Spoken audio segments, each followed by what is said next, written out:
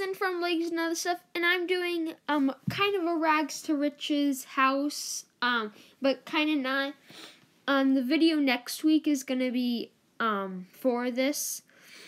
It's a pretty simple house because it needed to be the cheapest I could make it, so he can live in it without like dying. But yeah, so it doesn't have like a TV or anything. So a little backstory on it. I'm probably gonna hear it next week, but it's fine. So his name is Ty, and he what is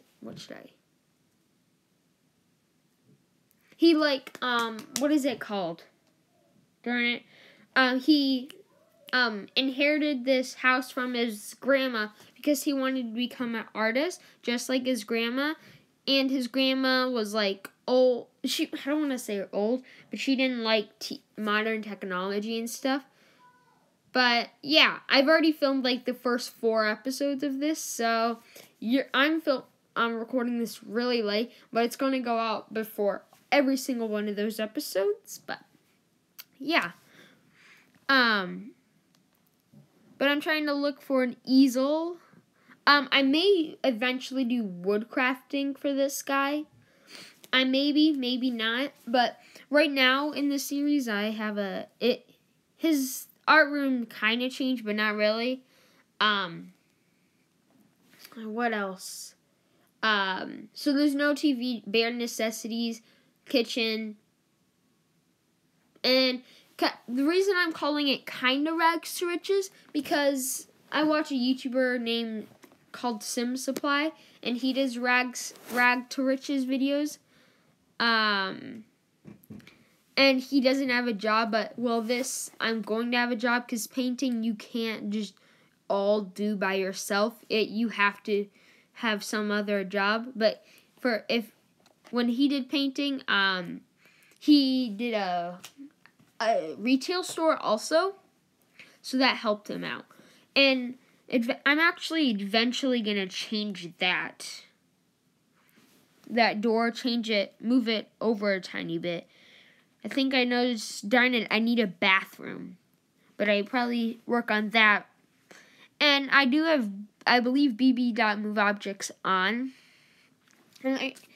and I'm going through that because it has like a little artist room, and I don't really feel like I couldn't find that anywhere, so I just had to like find it some other how.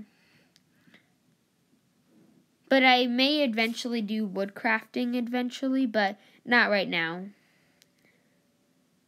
Because I want him to be like I want him to be a millionaire. So this is the goal of the series. Get a nice house, a millionaire, and quit the job so he never has to work again. And then it's going to be just a big family tree. On and on and on.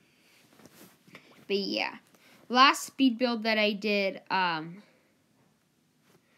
don't know how long was it, but I believe I did it like 20 times. But I only did this like 4 times, so it's a tiny bit better. I don't know why. I wish I did it a tiny bit faster, but it's fine. So right now I'm trying to find a little paint thing that I should add. Because I can't really find anything. And I want a good thing too, so it doesn't look terrible in there. And if you see me, hear some thumb clicks, I'm on my phone also at the same time, going through social media and stuff. But right now I find this thing, and I put it in every single room. But I don't know if I put it in every single room. But yeah.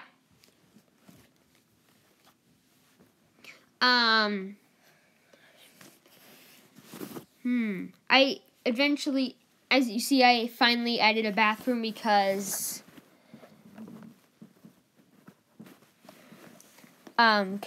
he needs another bathroom. So, you can because if you didn't have a bathroom, you can't really live. And I did that scaling up trick. You need to ask. On that scaling up trick, and I got a bigger plant because I really didn't want to get a bigger plant, but yeah. So what else? I added hardwood floors. Another trick that I finally kind of figured out is how to do like a little half. You have to press Y, I believe, on controller, but I don't know on computer because I don't play computer. I play on base game with cats and dogs. So all this is base game, probably only base game with cats and dogs. Eventually, I'll probably get a cat or a dog, but I don't know. And the reason I figured out another way to like kind of film these types of YouTube videos. I'll probably explain it in a video, but I'd probably take the bare necessities. I don't need the most expensive stuff, but because if I normally would be building, I would probably get the one with the trash can, because the money-making trash can, because that one gets money. Why wouldn't you want money also while you're throwing stuff away? So, yeah. As you see, most of the video is mostly focused on the art room. But I was kind of like checking how could I use that, because I don't know. But I wanted blinds. And I only used the scaling up and down trick once, I believe.